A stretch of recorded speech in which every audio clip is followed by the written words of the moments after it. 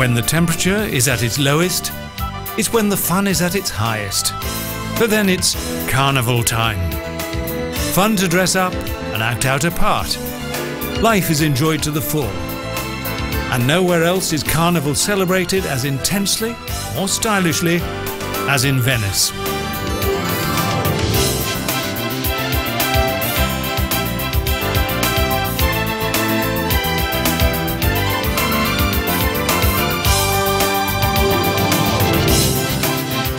It's in the winter months when Venice is particularly fascinating for its visitors. In a tranquil way, the magnificent facades of the buildings on the Grand Canal can be admired. And when Venice eventually disappears in the mist, there is a kind of melancholy. Not a melancholy of despair, rather one that is sweet and inviting. Shrouded in mist and populated by masked forms, it is now that Venice becomes irresistibly romantic.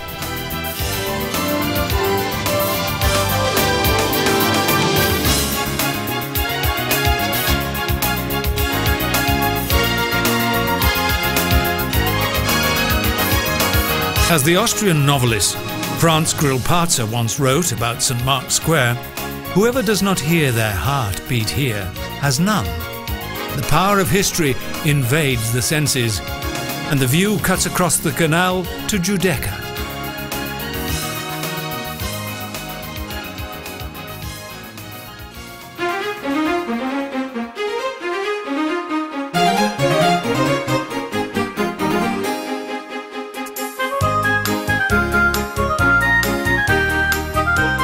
In a special way, the carnival masks blend perfectly with the architecture of the lagoon city. It's as though one is on a magnificent stage, which has been created by an ingenious set designer. Everything is play, disguise and admiration.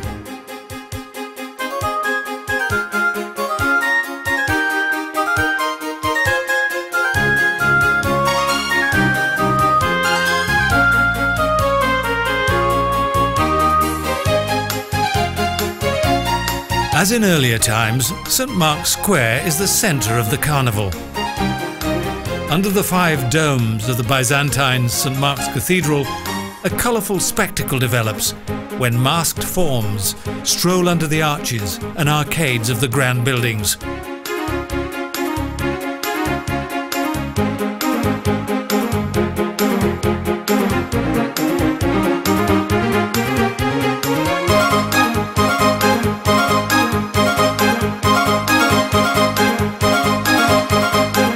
Even during carnival time, the pigeons are the secret rulers of Venice. They belong as much to this city as do the gondoliers and the smell of the canals.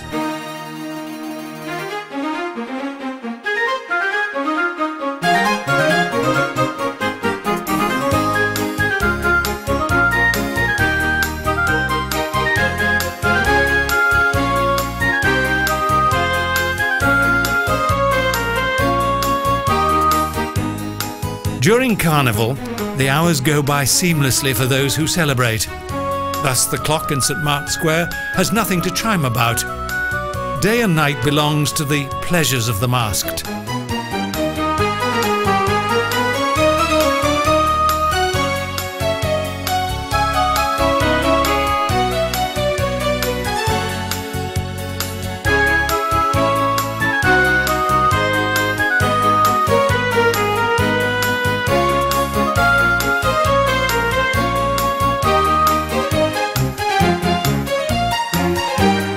Why the carnival, with its masked, fancy dress, fits so well into the city is quite easy to explain.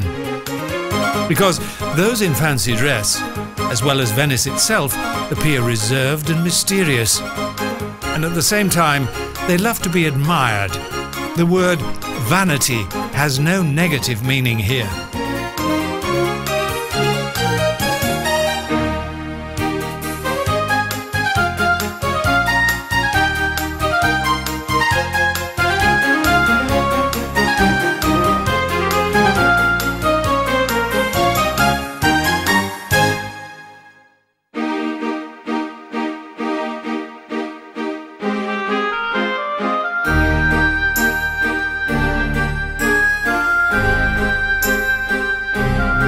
To explain, the term carnival is a combination of the words carn and veil, which translated means meat and need. So carnival means the need for meat. Shortly before Easter fasting, the people wanted to indulge themselves in the enjoyment of meat, which was forbidden from Ash Wednesday. Therefore, all social restrictions were lifted for a limited length of time. This pleasure was of the utmost priority.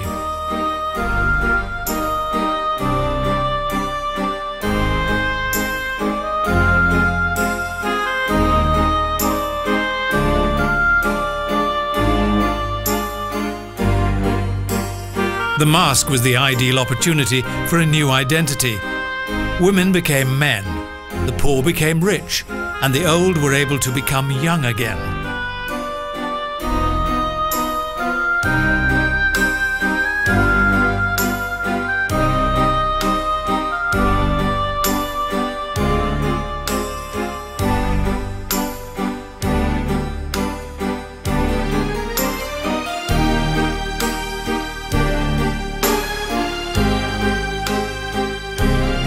Masks are closely associated with the history of Venice. They were first mentioned in a law which was passed on the 2nd of May, 1268. It ruled that those who wore masks were not allowed to throw eggs. The behaviour of the masked Venetians was therefore given certain limitations. Too often, the anonymity of the masks had been used as an excuse to carry out unsavoury and unlawful acts. After all, who wouldn't like to throw a few eggs?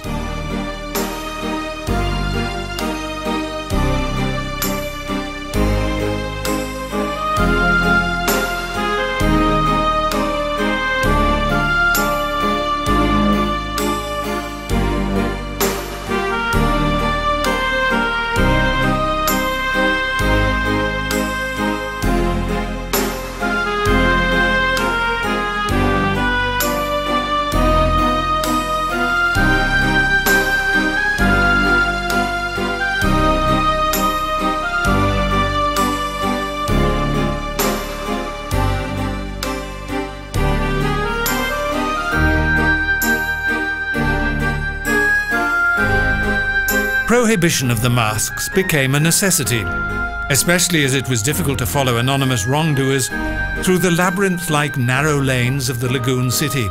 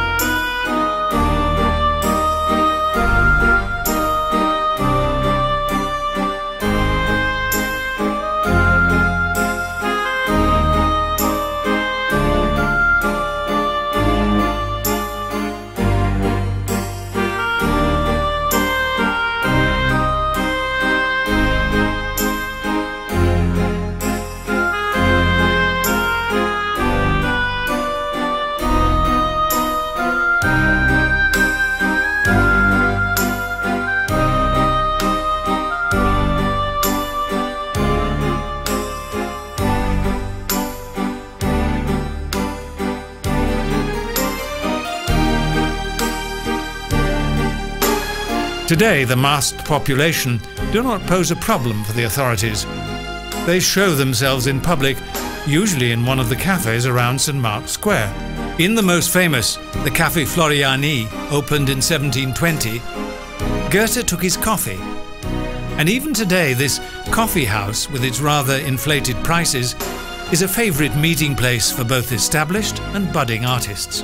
Here one seeks out inspiration, revitalizes creativity, or, as anyone in a romantic city must always do, flirts.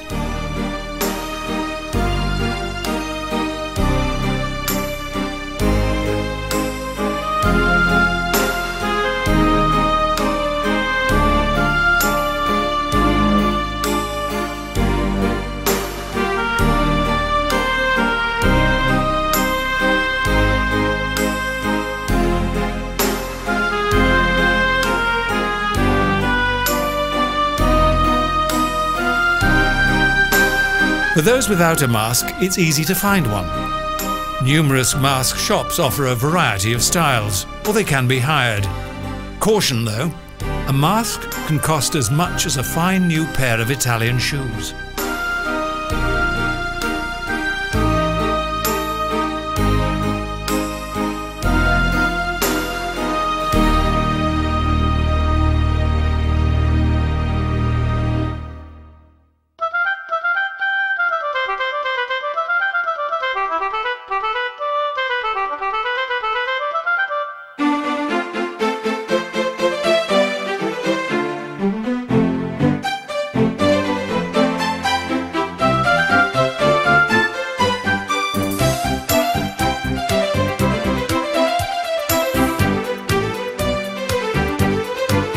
Whether masked or not, there is possibly no better way of enjoying a city tour than in a romantic gondola. They glide through the bending narrow alleyways and over the majestic Grand Canal. And if there's a desire for melancholy, then one can look across to the island of the dead, San Michele, where Stravinsky is buried.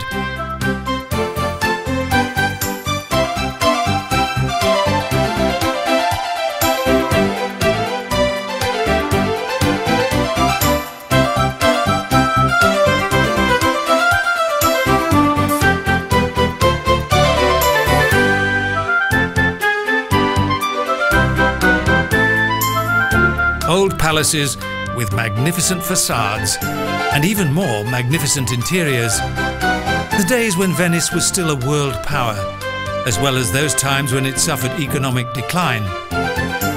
Only one thing remains unchanged. Venice without masks is unthinkable.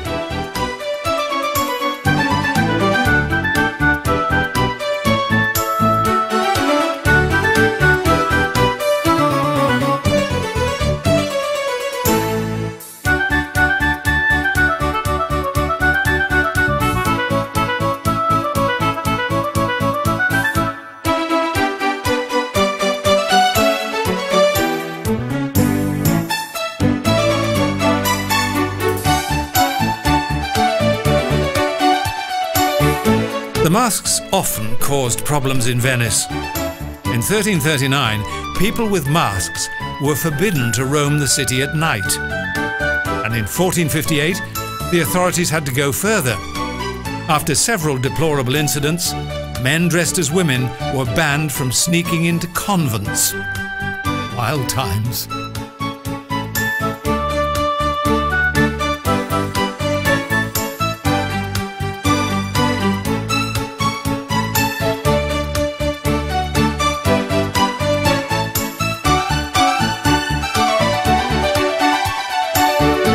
A predominant mask to this day is that of the beak mask. But it wasn't a bird that was used as its model, it was the guise of the Venetian plague doctors who used it to protect themselves from infection.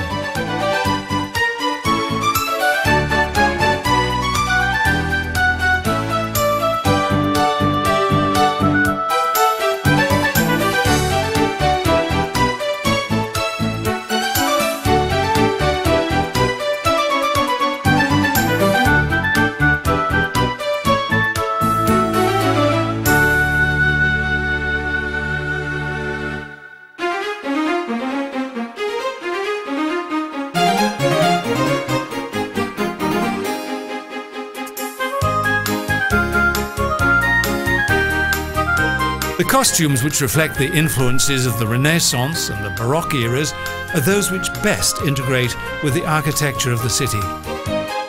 Still today, Venice is representative of these epochs. The city was formerly not only a tourist metropolis, but also the centre of power.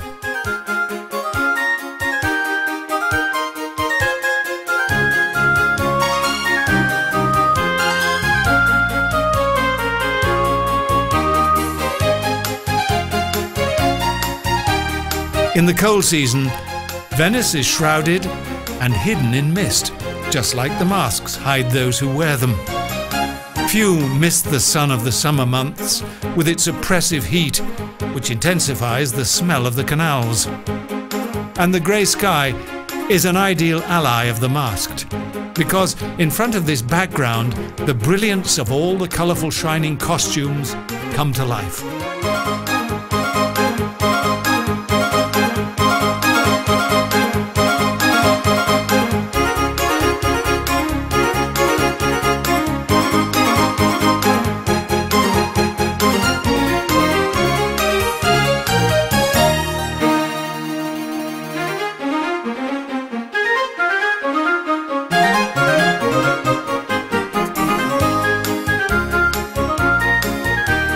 That masks are synonymous with seduction is plain to see.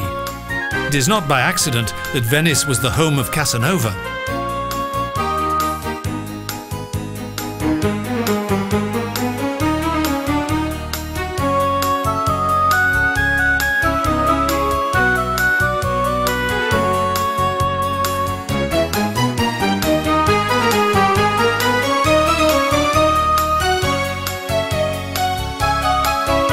Whether they agree to it or not, the pigeons in St. Mark's Square have a lot of competition during the frenzy of carnival time, especially when it comes to seeking attention.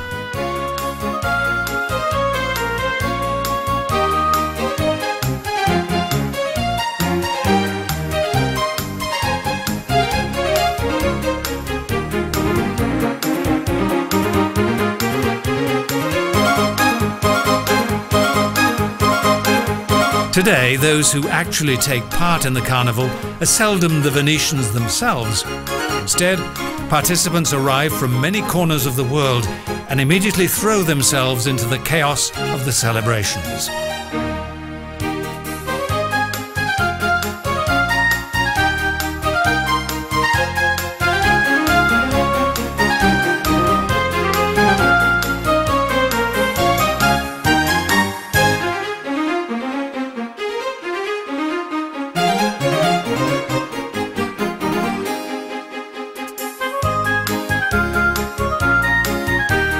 Throughout the decades, one question always remains: who or what is hidden behind the mask?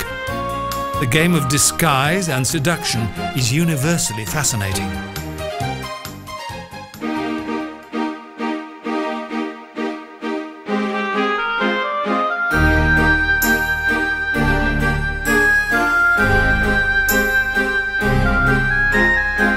Nowadays, as one strolls through Venice and observes the profusion of masks among the buildings, it is hard to imagine there was no carnival in this, the most beautiful city in the world, for about 200 years.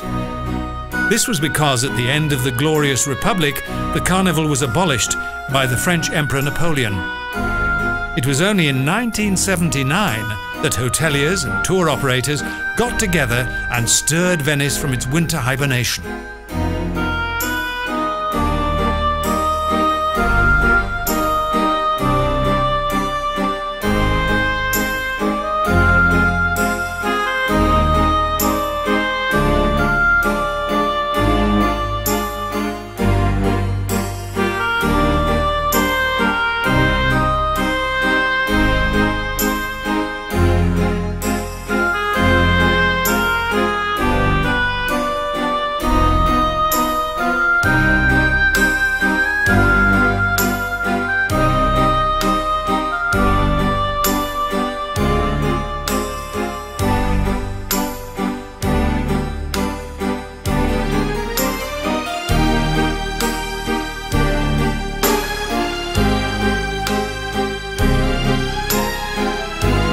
Even for the masks, there was no redemption during the carnival-free years.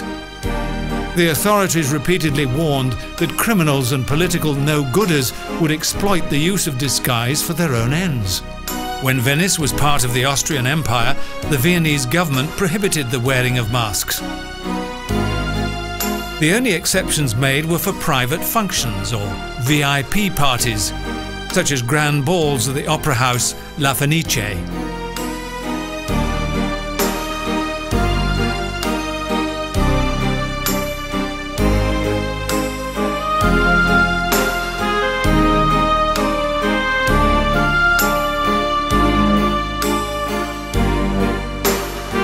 The hustle and bustle of daytime celebration is quite restrained compared to that of night. When dusk approaches and signals the start of the evening's activities, there is a feeling of tension in the air. One can sense the imminent festivities or, in complete contrast, a feeling of melancholy. And particularly when Venice has slipped on the costume of the mist and when the gondolas are in mourning.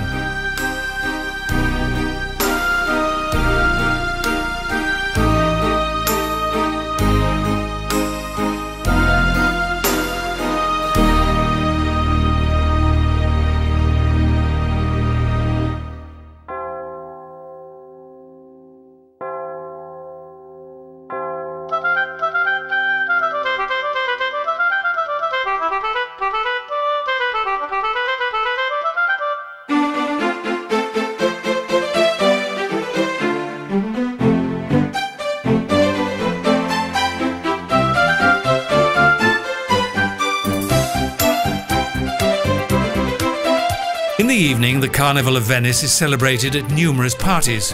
Here, joie de vivre explodes and is absorbed into the masked hustle and bustle. The order of the day is to make the most of each second and throw everything into the game. The masks confuse and instigate a chase.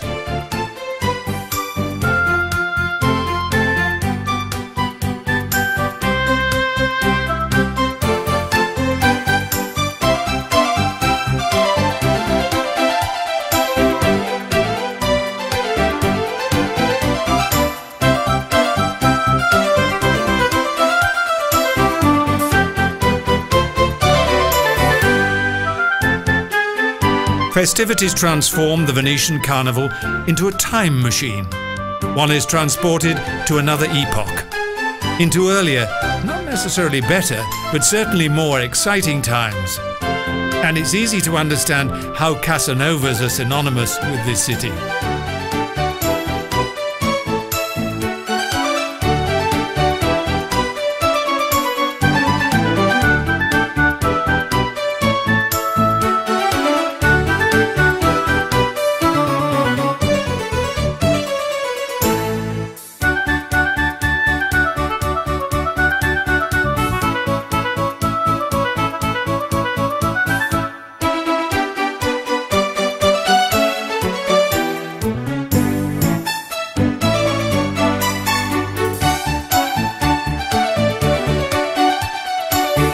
Carnival in Venice, a unique catwalk on which vanity can be unashamedly displayed, where just a simple cardboard mask isn't good enough, and where the inspiration for dressing up, disguise and enchantment is essential. Here everyone is a performer looking for the admiration of the crowd, permitted to appear between romantic walls and in magnificent celebrations. At carnival time, only a lack of imagination is forbidden. As the hours tick away, reality turns to fantasy until, in the early hours of the morning, exhausted, one falls into bed.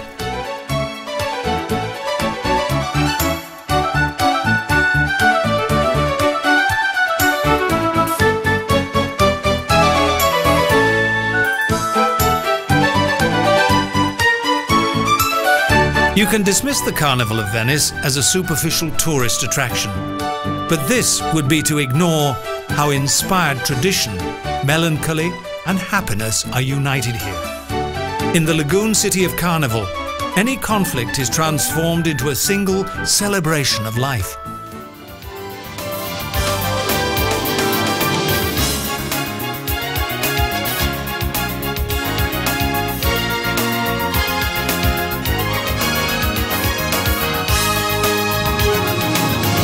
Each year, the Carnival proclaims that Venice lives. This is the city of which Jean Cocteau exclaimed, "Here the pigeons walk and the lions fly."